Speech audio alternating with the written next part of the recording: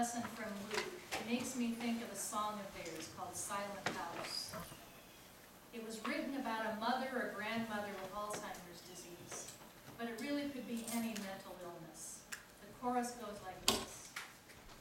And I will try to connect all the pieces you left. I will carry it on and let you forget.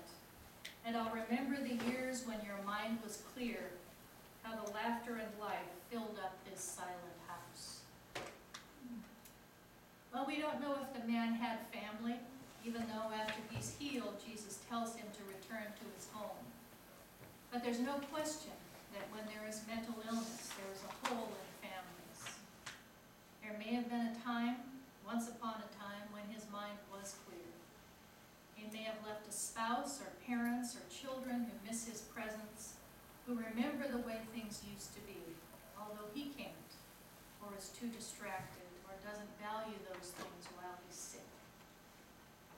But as for him in his current condition, definitely no silent house. In order for there to be silence, a person has to be alone sometimes. But when Jesus asks him his name, he replies, Legion, which means many. He feels as if he has thousands of demons or spirits, or fractions of his personality, controlling all of his thoughts and actions.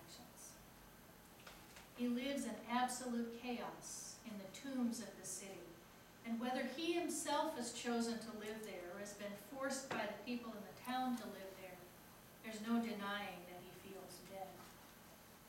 To complete the picture, he's completely naked. The anonymous man, the man unclothed as at the extremes of life, birth and death. Living on the shore of the Sea of Galilee, bodies of water were considered to be where the sea monster Leviathan lived, a true place of mystery and the unknown. So Jesus enters into this setting by stepping out of the boat. In the story before this one, he has calmed the wind and the sea and the disciples' fears. He's shown that he has power over nature and the wild. Now he encounters life-destroying evil. The evil spirits in this man identify Jesus and ask not to be tormented. At this point, they ask to be allowed to enter a herd of pigs. Jesus is definitely in Gentile territory because pigs were and are considered unclean by the Jewish people. The possessed pigs rush into the sea, freeing those spirits to return to the chaotic, unconscious, primordial element of the water. Jesus shows here again that he has tremendous power and truly is, in the demon's own words, the Son of the Most High God. And then the story gets even more interesting. The witnesses of these things, the swineherds, rush off to tell others what they have seen but not understood. A whole crowd of people returns to see the man clothed and in his right mind and sitting at Jesus' feet in the attitude of a disciple. Now, do they celebrate the healing and restoration of the man and the restoration of their community? Do they praise God and Jesus the healer? No, they're afraid. They're unable and unwilling to comprehend these things. They ask Jesus to leave. The reality they've been accustomed to has changed. They were used to the man being mentally ill, living outside the city, living outside of relationships with others, and maybe being an object of fear and control, like a scapegoat. And Jesus has given the man his dignity back. He's taken away from the man's point of view awful fear, the vulnerability and exclusion, and clothed him with health and sanity. The man is now capable of making decisions for himself, learning and growing. He's above all grateful. He pleads with Jesus to take him along, but Jesus directs him to go home. He's been restored to himself and the community, but he must take the healing home and witness about the change in his life and the one who loved him enough to heal him. He's been clothed in Christ. Paul in Galatians also speaks of being clothed in Christ through our baptism. He then says there is no longer Jew or Greek, there There's no longer slave or free. There's no longer male and female, for all of you are one in Christ Jesus. So is this clothing like a uniform? If these polarizing categories no longer distinguish us from each other? If so, what might this uniform look like? When I was a seminary intern many years ago, that is, assigned to a congregation for a year to learn more about pastoral ministry, I was assigned to be supervised by a pastor who was very different from me. He was big and blunt and loud. He told me once that he was used to interns that he could beat at racquetball. I couldn't do much except shrug. I didn't play racquetball, and if I did, I probably wouldn't have played with him. But even with that foreshadowing, I was caught off guard by his final evaluation. Now, the Lutheran Church had only been ordaining women for 13 years, and I was probably idealistic and naive, but I thought I'd learned a lot and had put it to good use in the congregation. There were people who were supportive and seemed to understand what kind of pastor I would become. But when I read his final evaluation, he called my leadership style feminine frailty. I'll never forget it.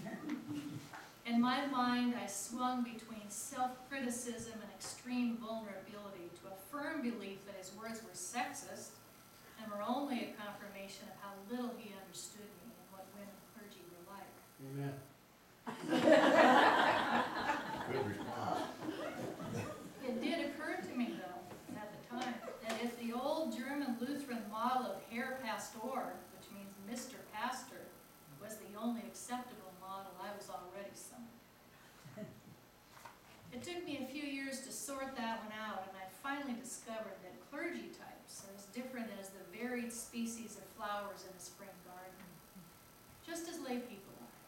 We're all ordained, after all, in our baptism, and those ordinations take different forms in each of us as we grow in faith.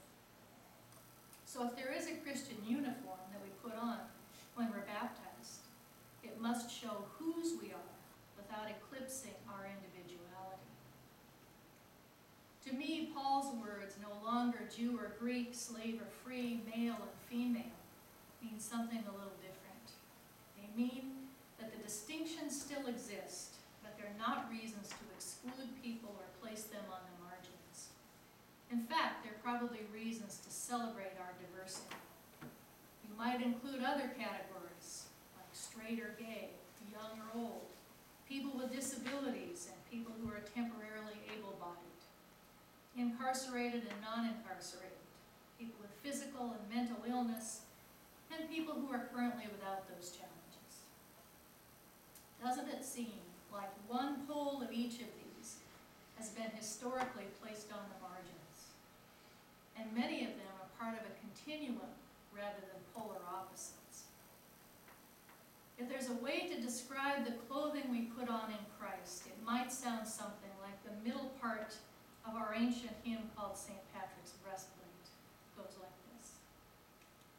Christ be with me, Christ within me, Christ behind me, Christ before me, Christ beside me, Christ to win me, Christ to comfort and restore me, Christ beneath me, Christ above me, Christ in quiet, Christ in danger, Christ in hearts of all that love me, Christ in mouth of friend and stranger. For fans of science fiction, it sounds a little like a force field. Or maybe to mystics like a halo, an aura, one that emanates from within as well as surrounds. Because that's the ultimate truth of being clothed in Christ. We are saved, protected, and given a commission as Jesus' disciples to find the people at the poles, the margins, and include them, so that they too might be clothed in Christ in all their diversity. We are making physical changes to our church building to help us be more inclusive.